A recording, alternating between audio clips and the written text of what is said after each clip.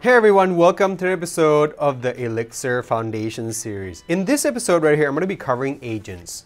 So in the previous episodes, we looked at gen servers and how they can be useful for doing all kinds of stuff, and we looked at handle call and handle cast, just the basics of gen servers. So a lot of people in the community, they tell me when I talk to the community, to people.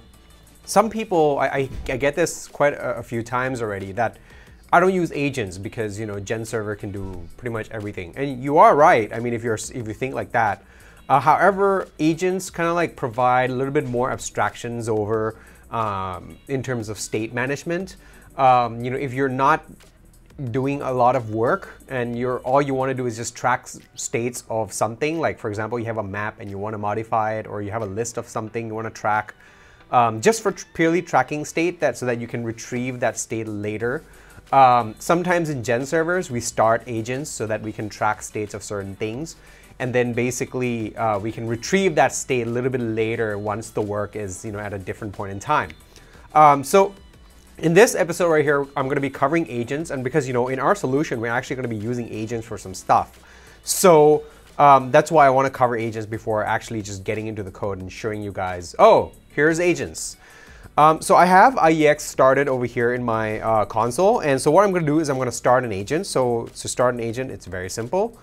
PID, and then I'm going to do equals agent.start link. And then yeah, FN. So we're going to pass in a function, and I'm going to just do a map over here. And basically, that's pretty much it. Now our agent is started with an empty state. So what we can do then next is we can do something like get. So we can get the state. So agent.get PID, and then FN state end. So we can also update the state, obviously. So we can do agent.update PID FN state. And then here we can do something like map.merge state, and then name Zach end. Close that out. So now if I do agent.get PID FN state, and it should be just my name and Zach. So yeah, that's in terms of the API, if you will, it's a little bit nicer than having to write your own gen server to handle this, because you do use this quite a bit if you're just tracking states of things. So I'll give you one example of how we're going to use it in our context of what the application we're trying to build. In Chrome Remote Dev Server, Chrome Remote Interface, what we need to be able to do is track network calls. So basically, when we load a page, we need to be able to track all the network calls, because this is a single page application. Remember, all the network calls that have to be called to get the data to render the page.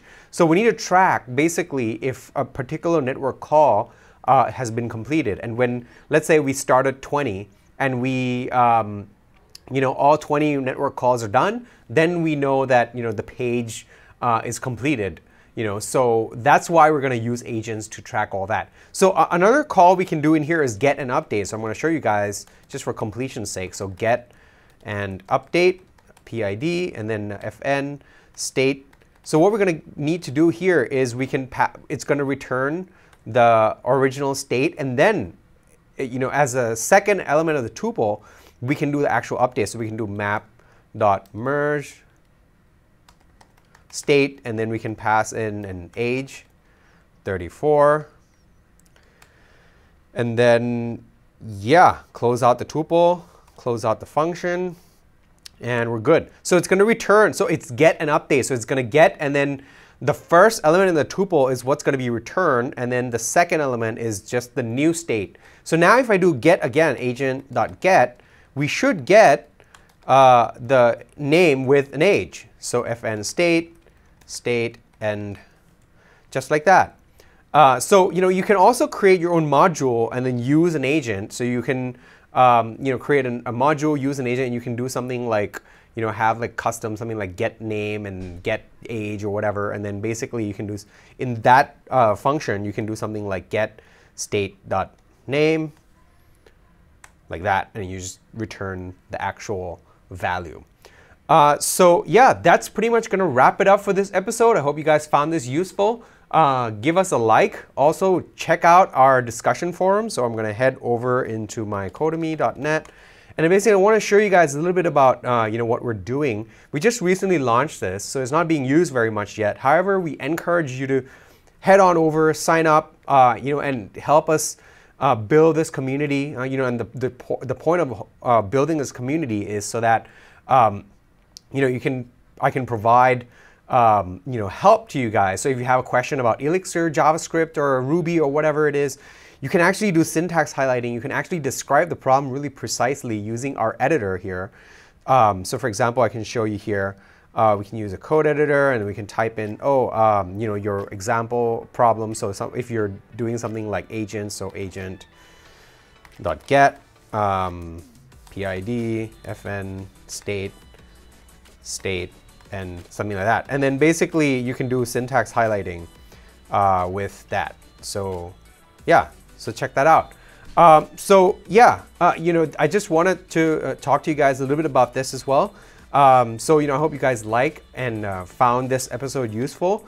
Feel free to create a new conversation and ask a question or give us a testimonial or feedback on how we can improve our content even, so it can be more helpful to you. And if you're already a member, this is the best way to get the most out of your membership is, you have access to me and I can help you with any kind of problem that you guys have. Whether it's you're working in a company and you want something resolved or you want to fix something and you're stuck, don't waste time spending hours and hours. Like maybe there's a high chance that I already know the answer to your question. Post it here. I'll be monitoring this, constantly. And basically, I'll be able to give you guys a better solution in the long run. And over time, as the community builds, it's going to be very useful, if you're just doing a search, find a solution very quickly to get to, what you need. So with that, I want to wrap up this episode. This is a free episode. So like, share, and subscribe. Become a member on our site for just $9 a month to get everything, including the community support. And with that, I'm going to wrap up this episode. I'll see you guys in the next one.